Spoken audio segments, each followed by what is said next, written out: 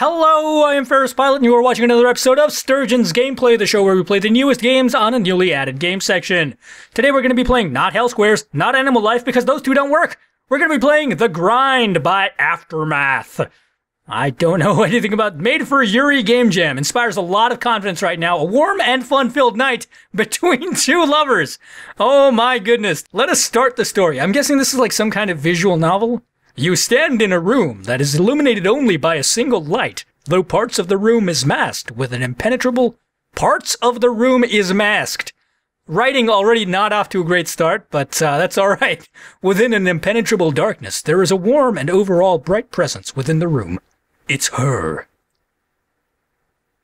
No music, by the way. It's not that the sound is too low, there's just no music. It's literally all text right now. There's no choices. So, you know, I'm not sure how much of a game this is compared to just the storybook, but we'll see. Her long, flowing, brownish hair, brownish, not brown though, just brownish, hair drifts down to her fine waist, while her bright and brilliant blue eyes place their gaze upon you. I like that alliteration, bright and brilliant blue. Right after phthalo blue, probably my favorite type of blue, which is followed by a faint smile as she begins to approach you. She slowly places her hand on your chest, slowly pushing back.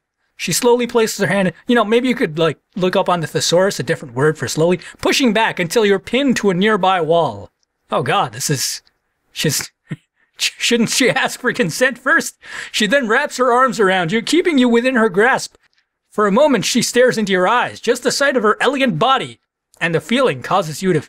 Wait, for a moment she stares into your eyes, comma, just the sight of her elegant body and the feeling causes you to feel intoxicated. Okay, that was my poor reading comprehension. Then she dives in? Dives into what exactly? Oh, I see, a kiss. Her lips press upon yours. They're soft and sweet. You're doing this on purpose at this point. Come on. They're soft and sweet. You used the wrong there. If for a game that's entirely writing, you'd at least expect the writing to be good. Good gosh. You begin to feel her tongue push through your lips. Oh my God, this is starting to get a little PG-13 for us, isn't it? Oh no, let's skip part of this. Oh God, what the heck? No, licking your ears. Oh, that's enough for now. Let's turn off this filth. Okay. Okay. It does say it's rated M for mature, or regular mature. It's not M for mature because it's not like ESRB rating. It's DGRS, whatever that means. Anyways, that was The Grind.